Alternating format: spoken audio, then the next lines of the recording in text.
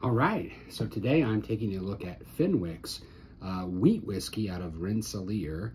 However, this is distilled at MGP. And did you know that MGP actually makes a 95% wheat whiskey, similar, exactly the same mash bill, except different grain, as their 95% rye whiskey. So it's not something you see out there very often. So when one pops up, I think it's worth picking it up and giving it another taste. Their 95% rye is an iconic mash bill that's used by so many different brands.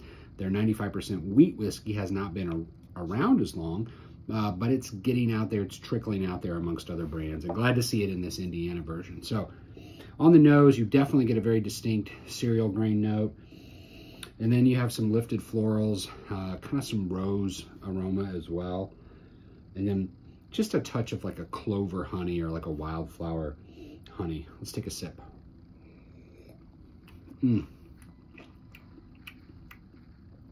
Cereal grain.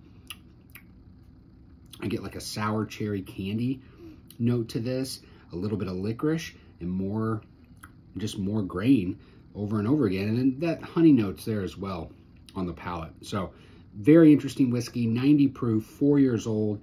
If you have an old-fashioned bar, it's worth picking up as a separate option.